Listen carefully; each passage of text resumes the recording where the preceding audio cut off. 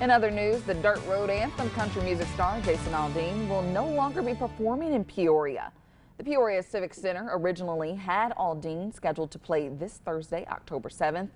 In an email sent to WMBD, Peoria Civic Center marketing manager Kelsey Martin says anyone who purchased tickets for the concert has been notified of the cancellation via email. She also says refunds will be issued from a patron's point of purchase. It is unclear what led to the cancellation of the concert, as Martin was unable to provide any additional details.